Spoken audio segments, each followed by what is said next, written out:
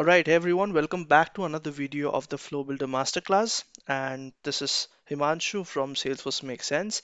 And in this video, we'll specifically talk about failed and paused flows, right? So there are often times when the flow fails or the flow is paused as part of the screen flow.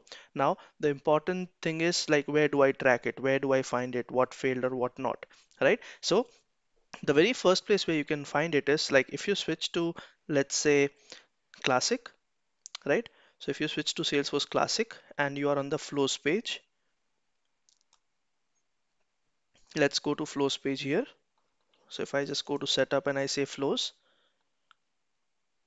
so you'll notice that all the flows are listed here, be it active, inactive, but then down below you have another section that says paused and failed flow interviews, right? So anything that is paused from any user or has been failed will show up here. So there are two list views available here. One is the paused flow and the other one is the failed flow. Now, if you switch to, let's say, the failed flow, you'll notice, okay, some of the flows failed, right? So for example, this was one flow that tried executing on the 3rd of January, I believe, as part of one of our use cases, right? And it failed, right? Delete tasks for a closed opportunity. This is the flow that failed 3 times. This was an auto launched flow. What version failed? This version failed. Who was the person who last modified? Is this is my alias name? And then what is the current API name, right? So it is same as the flow API name. Now you'll also be able to see when did it fail. So this failed on 8:53 p.m. on the 3rd of January, right? That is when it failed. Now, do I need more information, right? I have more information available here, but then I am talking about something like what really failed, what went wrong. So for example, let's say I open this particular failed interview, right? So this is a flow interview record. Okay, and this is something that gets created every time a flow is executed. A flow interview record gets created inside Salesforce. This is more like an internal object. So you can see this particular flow ran and it failed. You see the status failed here. And why did it fail? Because this particular action failed. Delete tasks failed. And why was that so? Because there were no records that matched the device criteria.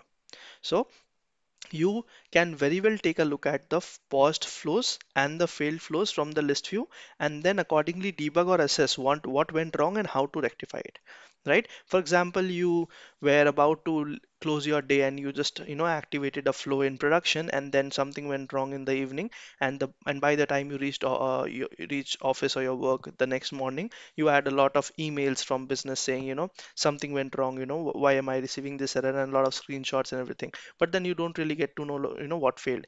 But if that was the last bit that you developed or implemented or activated, the first thing you can check is whether the flow interview failed, right? So this is where you can see, okay, I built this just last day, and this is what I activated. Probably this is the reason what failed. So let's take a look at it and see what went wrong, or what can be done to rectify it, right? And the other way to look at failed flows, or to get to be notified every time something goes wrong, is something you'll find on the process automation setting, right? So this is something similar to what we have on process builders.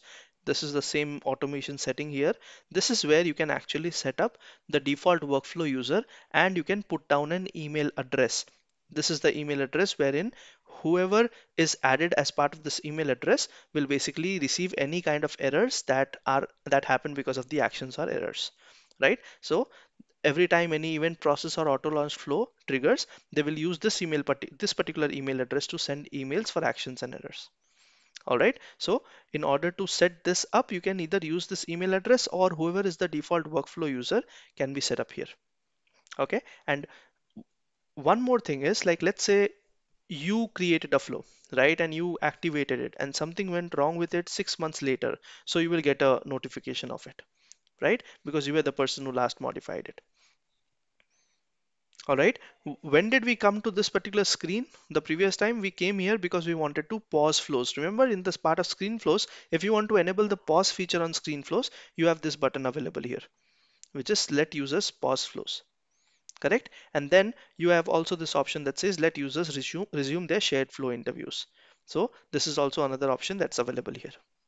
Okay, but this time what we are looking at is, if you want to get notified for any kind of errors, you should have the default workflow user set to the user who needs to receive the email addresses, who needs to receive the errors, and this is the place where you need to set the email address so that you are notified of everything that goes wrong. Okay.